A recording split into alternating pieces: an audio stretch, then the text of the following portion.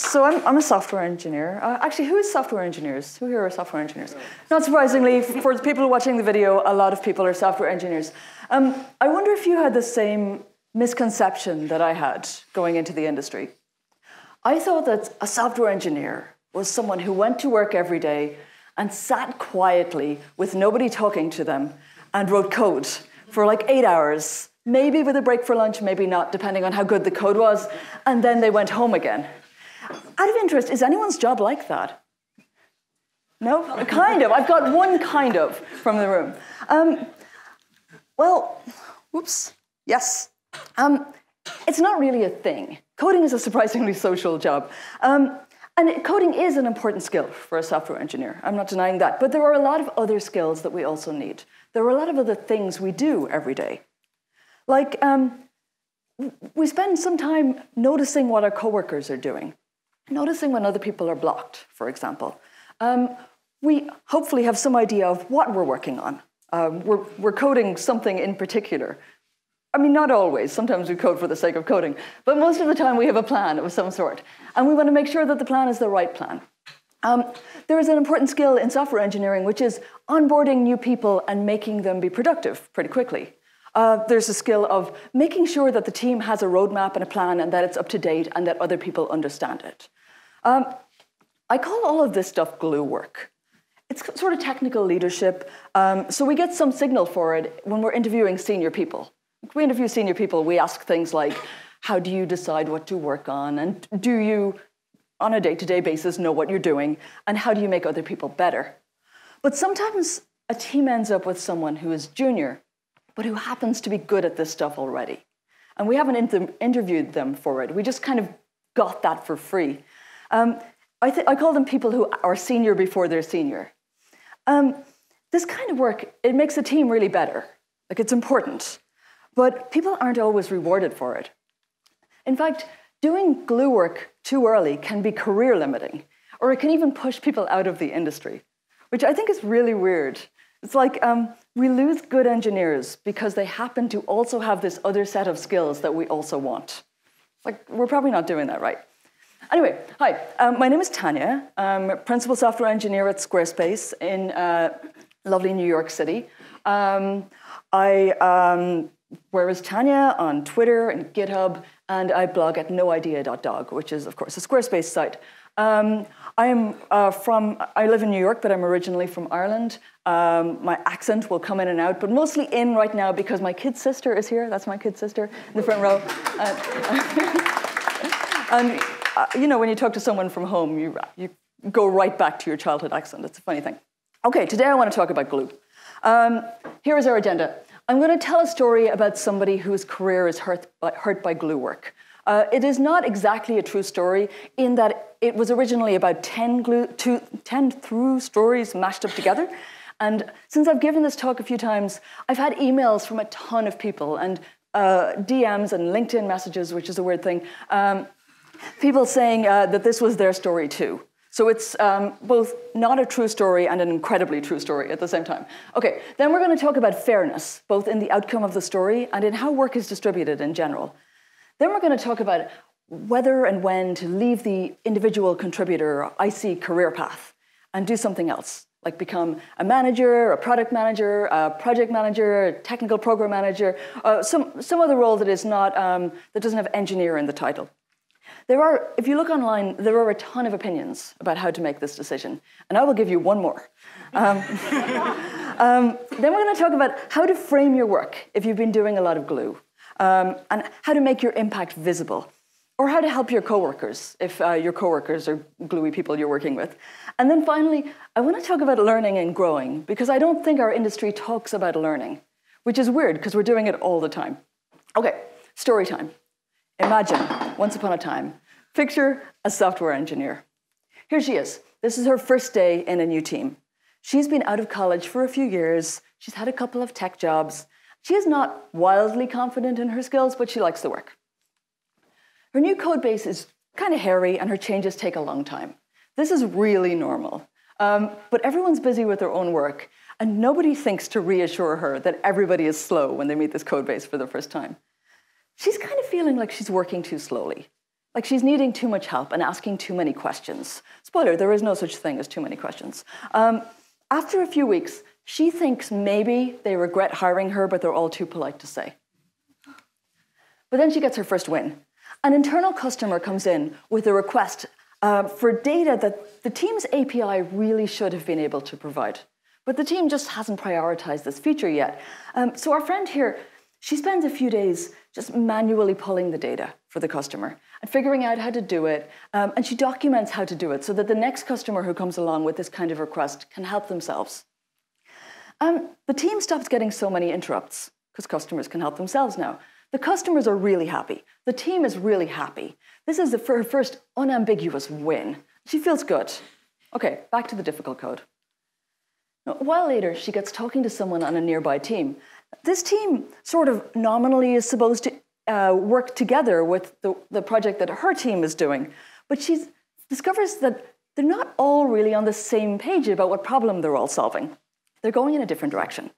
So she sets up a meeting with the system designer on her team and the lead of the other team. And she sits in the meetings with them. She asks a lot of questions. She asks the same question several times from different ways. She writes down all the answers in short declarative sentences and sends around notes afterwards so that everybody knows what they agreed. The thing changes direction. Now everyone is working together and they're building something better. New people join the team. She remembers her terrible first few weeks, and she writes a bunch of onboarding documents. And she sets up a mentoring program so that everybody, not just on this team, but across the whole of engineering in this company, will get a mentor from now on. Now, the company keeps having outages, and they're often attributed to lack of tests in the codebase. So she gathers together a bunch of people who are more senior than she is, and she gets them all to agree on a coding standards document. This is how we write code at our company. It includes a style guide, which makes code reviews become faster because the code is in a consistent style. This works. Code is more tested. There are fewer rollbacks. Now, the manager of this team has a bunch of teams and is starting to rely on our engineer friend to know what's going on with this team. The manager is like, hey, Awesome Coder seems blocked. Do you know what the deal is with that? Now, she doesn't know what the deal is, but she goes to find out what the deal is, and she discovers that Awesome Coder has some information that he needs. But he's stuck in one of those email threads of death that have been going back and forth for 3 weeks, where nobody's quite explaining the thing they want, and they just keep talking at each other. Awesome Coder doesn't really like talking to other humans, so he hasn't walked up to the people he's talking to, who sit several desks away, to be fair, and asked them for the information that he needs. Now, our friend here doesn't mind talking to humans. So she goes and asks the questions, finds out the answers, writes down short declarative sentences, which I swear to you are my answer to everything, and brings the information back to Awesome Coder. He says thank you. He writes thousands of lines of code, and the thing ships on time. Now, since she has a lot of state on the project now, she writes documentation and a launch plan to help the thing get out on time. And it does. It's great. Right on time. Well done, Awesome Coder, everybody says. And 2 years pass like this. Our engineer keeps vowing that she will write more code soon. But every day, something more important comes up. The team has started to treat her as an unofficial lead because she's got a really broad view of everything that's going on. She can sort of see the negative space between the designs and see what work needs to be done, should be allocated to people. She has one-on-ones with everyone at this point. She's basically mentoring all the new people. When she does have free time, it's this. It's an hour or two between meetings. The idea of swapping code into her brain for 2 hours and then going to a meeting, this is really painful. This is a picture of my calendar, by the way. It is like 1 hour blocks here and there. But she's not worried because everybody keeps telling her what a great job she's doing. Her manager always gives her glowing performance reviews. What she's doing is important work. And in fact, she feels like in the last while, she's gone up a level. Let's see if her company's promotion process agrees. Who should we promote? Well, obviously, we should promote the person who wrote all that code. Well done, Awesome Coder. The thing shipped. And we should promote the system designer. He did the design for the thing and made it integrate so well with the stuff that they were building in the other team. Well done, system designer. And that's it. She's like, wait, what? Why not me? Why don't I get promoted this round? And they were like, well, your project's not finished. You're not producing a lot of code. You just didn't have much impact yet. It's like, well, I decreased onboarding time. I made us build the thing that integrated with the thing the other team was building. We were going to build the wrong thing, and now we're building the right thing. That feels impactful to me. Our customers say I'm the only person that helps them. I did that thing with the coding standards and the testing guidelines, and the site's not broken as much anymore. I review all of our design documents, and the comments I leave and the questions I ask make us build better things. And they're like, yeah, that's great work. But what was your technical contribution? It's like, wasn't that technical? I mean, it wasn't code, but not all technical things are code. And they're like, look, you're great at communication. Your soft skills are outstanding. We just don't think you're an engineer. Maybe be a project manager instead. So is that fair? Like, our engineer did important work. At every point, she looked at the things that were available to do, and she chose the most important, highest priority work that was available. The project legit wouldn't have shipped without her. She was the glue that held the whole thing together.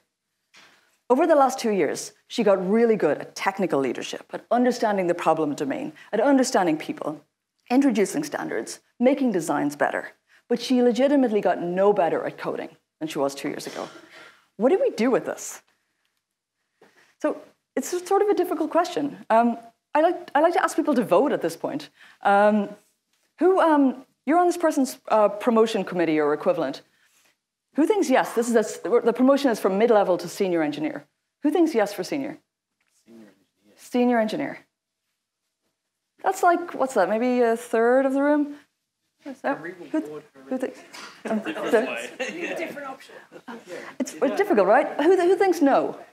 Who thinks no? It's okay to say no. People are often scared too, but I'm not going to yell at you or anything. That's like 5 people said no, and a lot of people thought no, but they didn't believe that I was going to yell at them. Who is extremely on the fence and conflicted and just feels bad? Yeah, okay. I'm really conflicted by this. The one thing I'm certain about, though, is that her manager bears some responsibility for this difficult situation, because there was a communications breakdown. This shouldn't have been a surprise. This engineer got glowing performance reviews. She legit believed that she was on the path to senior engineer. And there's a funny thing here where if she had been at senior and she was going for the next level up, say staff engineer, she probably would have gotten it. Like, it wouldn't really have been an argument. This is definitely technical leadership. But the company doesn't consider this work to be promotable from mid-level to senior. Although they didn't explicitly say so, they want code at this level. They want quantifiable technical work. And her manager never told her that she was doing too much non-promotable work. Because honestly, the manager was probably just glad that the work was getting done. Because it's necessary. Glue work is the difference between a project that succeeds and a project that fails. This is why TPMs, technical program managers, and project managers make such a difference. They do the ultimate glue role. They see the gaps, they see what needs to be done, and they fill them. In teams without a project manager, or without a program manager, what happens? Well, in some teams, the manager takes up the load. In others, a manager doesn't want to do this kind of work or is too busy, and the work gets spread among the people who are willing to do it, or the people who are expected to volunteer for it. So, I read this article about volunteering, hbr.org. There is an accompanying 35-page study, if you enjoy reading longer studies. The articles show that when there's non-promotable work to be done, women volunteer to do it, 48% more than men. But they also found that men volunteered less when there were women in the room. They found that in all male groups, they had no trouble getting volunteers. But if there were women in the room, the men did not volunteer. I find that amazing. I find that just outstandingly fascinating. Okay, the even more interesting part was that when managers were asked to choose someone to do work that was not career useful, like sort of thankless work or just generally non-promotable work, they asked women 44% more often than they asked men. I want to be clear that I'm not saying 100% of your work should be promotable work. I feel like that would not be a good way to live. It is good to build auxiliary skills. And everyone should do their fair share of taking out the trash or sweeping the floor or doing whatever is necessary to make things stay nice. But a large percentage of your work should be the thing you're going to be evaluated on. If someone is doing really very little of their core job, then they're hurting their career. If you're someone's manager or coworker and you're seeing them do very little of their core job, you're kind of letting them hurt their career. Non-promotable work, it's one of those like one person's trash is another person's treasure things. Like if there's an offsite to be organized and you're an event coordinator, that's pretty good. Put that in your resume, organize this offsite, it is great. If you're a manager, you could kind of put a story around it being team building. You could be like, look how this team building exercise made us have a stronger team. That's good. If you're an engineer, it's just basically not promotable work. It doesn't help you in any way. Maybe you're doing it because we're sharing out this kind of work, but it's not particularly useful to you. Where there's work that's genuinely not promotable for anyone, not useful, it needs to be shared like this. The manager or the program manager or whoever was tracking the work for this team needs to track this non-promotable work like they track everything else and share it out deliberately. If it just falls how it falls, it's not going to fall fairly. I do invite you to take a moment to think about who's doing the non-promotable work on your team. Okay, back to our friend engineer. So people are suggesting to her that she change to a role where the work she's doing would be promotable. And I feel like I've seen this a lot of times, where it's like you're doing work that is not going to make you succeed on your ladder. So change your ladder, change your job role. There's not as much about so change the work you're doing, or so we'll help fill in the gaps so you don't feel like you have to do this work all the time. And there's not so much about so change how you tell the story of your work. I want to talk about changing roles, because I've heard a lot of articles, or read a lot of articles, about deciding whether to do a role or not. And most of them are people who are already doing the role, writing these kind of excited articles about whether you are cut out to do this role. Like as if your ability to do it means that you should do it. They say, can you handle giving feedback? Do you care about people? Are you a good coach? Then you should be a manager. Okay. Say, can you put yourself inside the shoes of your customers? Then you are a product manager. You just are, it is decided. And I think it's like those signs at carnivals where they're like, you must be at least this tall to go on the roller coaster. And you're like, I am that tall, but no, I don't want to go on the roller coaster. That looks horrible. Everybody is screaming. People are vomiting. I don't want to go on that thing. But it's like, I think it's the same with people management. You're like, you must be this socially competent to be a manager. And I'm like, I am, but that looks horrible. I have my own metric for this. If you code, you get better at coding. Every time you code, you get better at coding. Sometimes it feels like you get worse, but then you get better again afterwards. If you manage people, you get better at managing people. So the question I always ask people is, what do you want to get better at? What are the skills you want to have? It's not about the skills you already have. It's the skills you wish you had.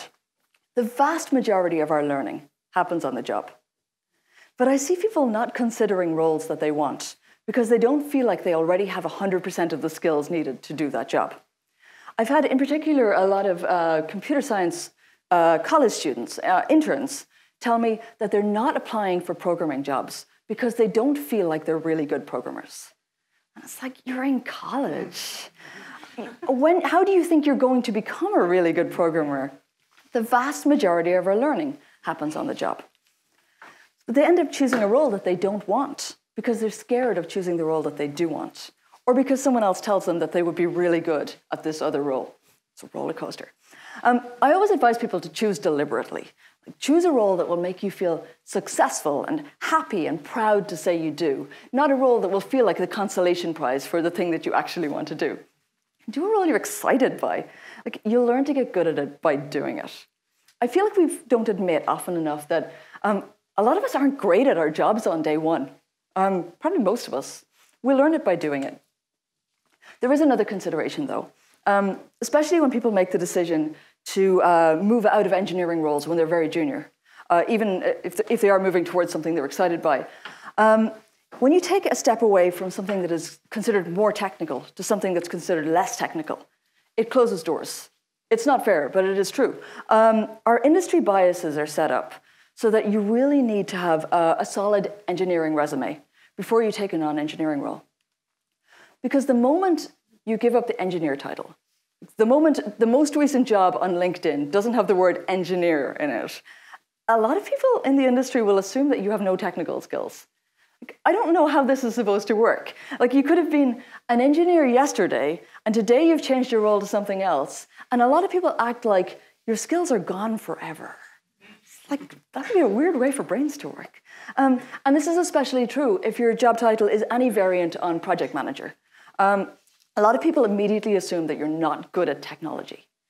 Kripa Krishnan, who is the legendary director of cloud product operations at Google, she's amazing. She once said that while she'd experienced some industry prejudice for being female and some for having an accent, it was nothing compared to the prejudice that she had experienced for being a TPM. I've seen a lot of people take on a role like that and find themselves, after a while, get pushed towards being a non-technical program manager. It's like, you know, you haven't really had time to keep up your technical skills, and we're going to ask you to go over here and do this less technical project. And it's a sort of a step towards moving out of the industry and into another industry. I've seen people not want to do that and look back at engineer jobs and discover that they can't get hired at the level of developer that they were when they left, even if it was quite recent. Like, the skills have evaporated. And they come back in at a lower level than they've left because people don't believe they're capable of the job. They will invariably hear the three most infuriating words in our entire industry, which are not technical enough. Like, what is this? What is not technical enough? Like, it's so domain specific. How do you do anything actionable with it? If you're ever, people in this room, if you're ever tempted to tell someone that they're not technical enough, like maybe, or to write up, maybe you're doing interview feedback and you want to say someone's not technical enough, well, first of all, just don't. Because it's not very useful. But secondly, just be really specific about what you mean. Be clear about what skills you think are missing.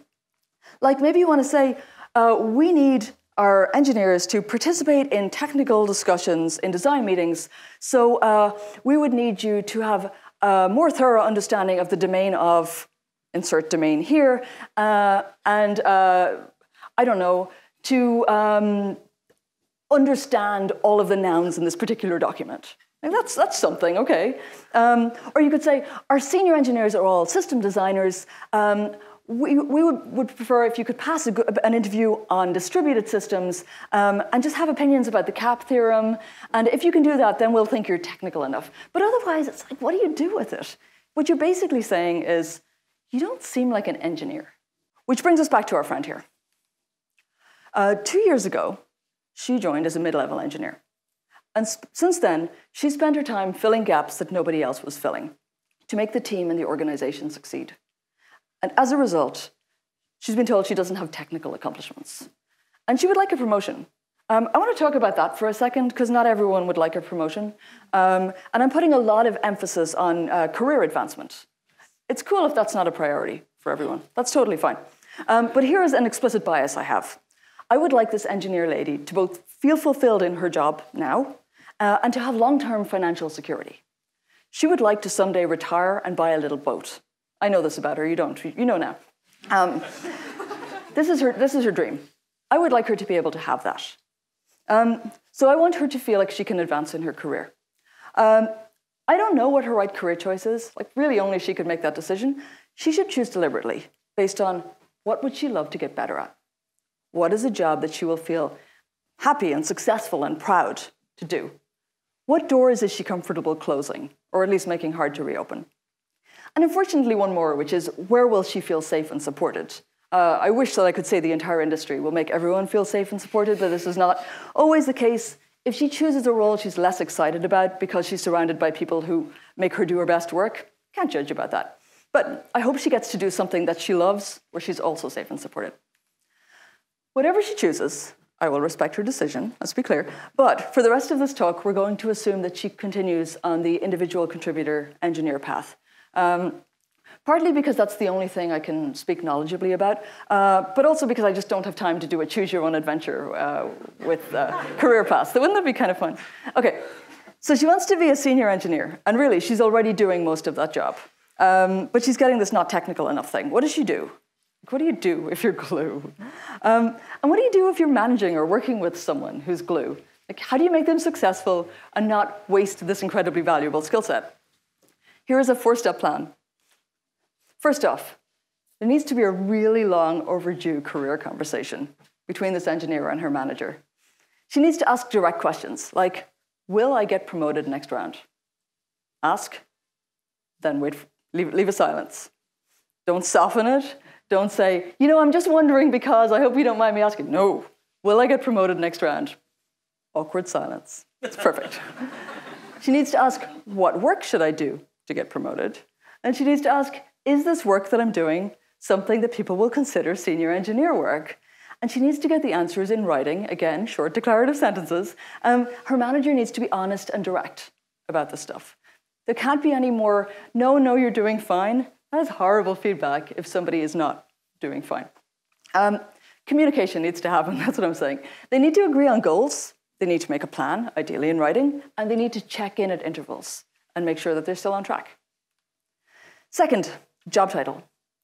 If she and her manager want her to continue doing a lot of glue work, which is a legit way to live, is there a title that she can have that will give her a buffer against accusations of not technical enough?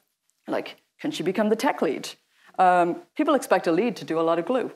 I think career ladders can help a lot with this, where you can say, you can put glue work into your career ladder at various levels and make it clear like what else needs to happen. But narrowing down what is expected from a particular job title, I think can really help people. I want to talk about job titles, actually. There's probably a bunch of people in the room who are thinking job titles are stupid. I don't need them. Or my job title is programmer. Yeah.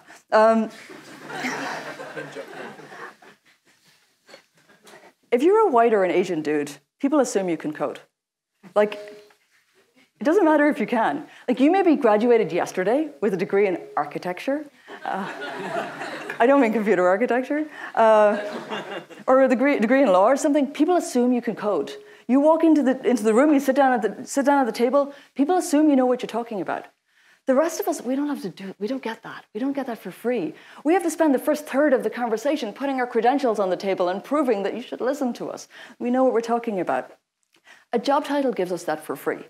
It gives us back the first third of every meeting. It's really nice.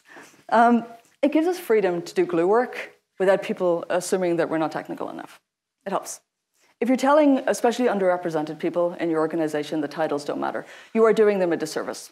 Titles really matter. Okay. Third, she needs artifacts of her work that show her impact and tell the story. Due to her work, due to her technical judgment, this project shipped. I mean, it's a way of telling the story, but it's also not untrue. Her manager should be telling the same story. If you see the situation where a glue person is the only reason something launched, publicly give them credit.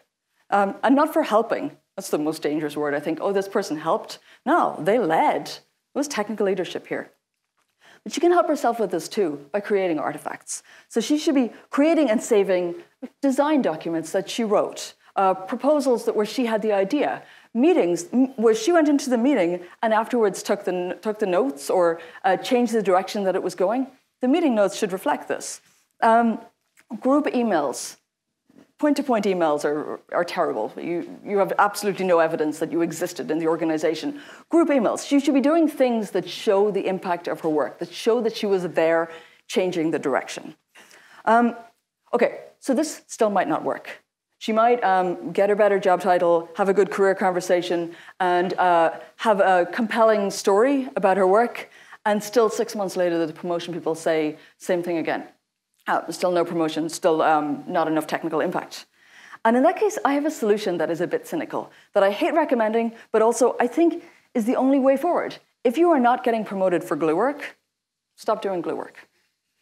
I mean, maybe temporarily. Do exactly the thing that is on the job ladder. Exactly. Even if it means letting more important things drop. So she should do some really easy to quantify technical work. Write a bunch of code that really anybody could have written. Write some designs. Learn how to performance tune the database. Do something that nobody could argue is not technical. The key is she should do it even if she's no longer like the best person on the team to do that, even if she's kind of rusty because it's been a couple of years. The thing is, though, that means she has to stop doing the other stuff. Coding and performance tuning databases can't fit around a full calendar of glue work. You just can't do it. So I would advise her, until her promotion is through, to declare a lot of things not her problem. Stop interviewing. If you can get out of it, get out of it. Stop organizing offsites. Stop organizing the offsites. Stop onboarding. Stop fielding requests from users. Stop anything that sounds like team building. Stop helping other people with their work. It will feel terrible. It feels horrible, but it's temporary. Archive your mail. Quit half of the Slack channels. Don't curate the team roadmap. Don't comment on docs that are not going to help you get to your goal. Hopefully this is just 6 months of playing the game by the very extreme rules. And crucially, and this is the hardest bit, don't catch things that are about to drop. It's difficult, but when you look around and realize the rest of the team is already doing that, it should be kind of inspiration. Take inspiration from the other people. And stop being the unofficial lead. I've seen a lot of people whose not job title, but they were kind of considered the soft lead or unofficial lead of the team. Don't do that anymore. And if you're in the same situation and you're the official lead, stop doing that too. And I hate saying this, and please forgive me, but if she does a lot of diversity work for her company, I would recommend she stop doing diversity work just for a while. Getting promoted is diversity work. Being visibly successful is the most powerful diversity work that she can do. She can be the representation somebody needs. She can put glue work into the career ladder and make it clear that this stuff is necessary for higher levels. She can only do this if she has free time in her calendar. If you make a lot of things not your problem, you can go from this to this. Ideally better than this, but I had trouble finding a good screenshot of my calendar. Those big empty spaces in the calendar are good to block out for project work, for writing code, for writing designs, for quantifiable technical work. And it's a fun thing where all of that work will have a side effect. It's a virtuous cycle. And the side effect is that the person doing it will get better at doing code and design docs and whatever the quantifiable technical work is. The technical term for this is learning. The vast majority of our learning happens on the job by doing the thing. If the skills you wish you had are the work you're doing every day, it's really cool because you get all of this learning for free and somebody's paying you to get it. It's brilliant. Every time you go to Stack Overflow, you just learn something. It's really good. But for anything you're not repeatedly doing, it takes time. You have to go out and choose to learn it. That's harder. Even for people who are getting recognized for glue work, who want to keep doing it, I really still recommend you keep increasing your other skills. If you only do glue, you only get better at glue. Forever. You're making your team more effective, for sure, but you're hurting your future self. No matter what you end up doing, you're unlikely to regret feeling more confident in core technical skills. Learning. Learning is great, right? But our industry doesn't talk about it a ton.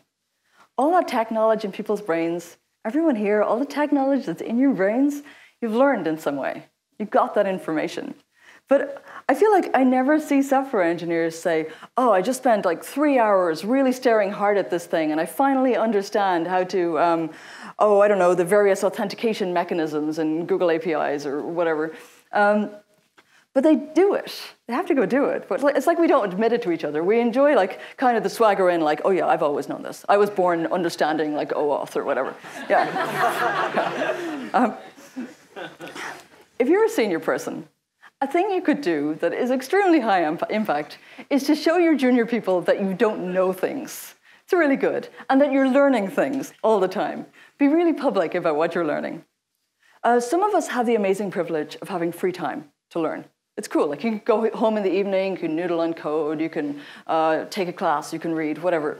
But a lot of people have so many obligations that they have literally zero free time.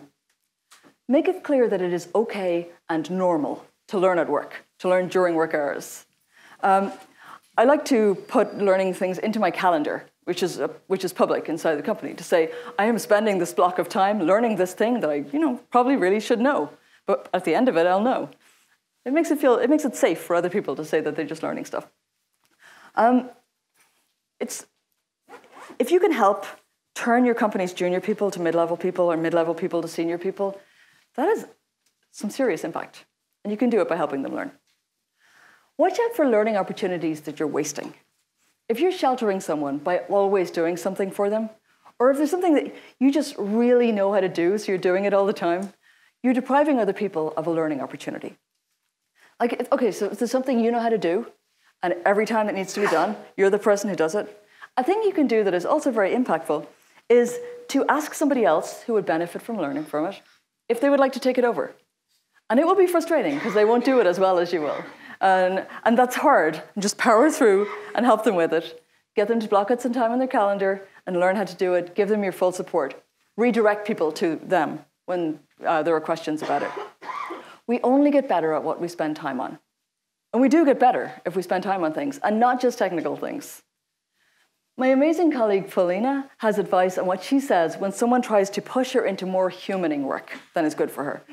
They say, you should do this because you are so good at communication, which she is. And she says, yes, I'm good at everything I put time into. You should see me doing system design. So while she's off designing systems, she's giving other people on the team a learning opportunity to become good at communication by putting effort into it. If you're a manager or senior people, I encourage you to help the non-glue people on your team put effort into communication. It is something they're going to need to know how to do.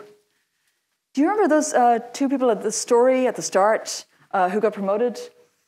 The awesome coder only succeeded because someone else on the team went and talked to other people and broke him out of the email thread of doom. It would still be going on now, I swear to you. He couldn't communicate well enough to ask another team for some information that he needed. And the system designer only succeeded because someone else on the team asked what they were building and what it was for. He didn't have the technical judgment to step back and understand how his system would integrate with the plan of the rest of the company. Should they have been promoted?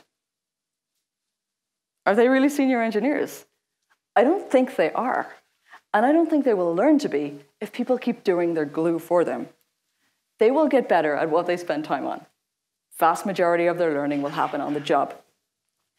If you're a manager here and your job ladder doesn't require that senior people do this kind of glue, think about how you're expecting that to get done. And glue people, push back on requests to do more than your fair share of glue work. Put your effort into something that you want to get better at. Our skills, it turns out, are not fixed in place. We can be good at lots of things. We can do anything. That is all I have. Thank you very much.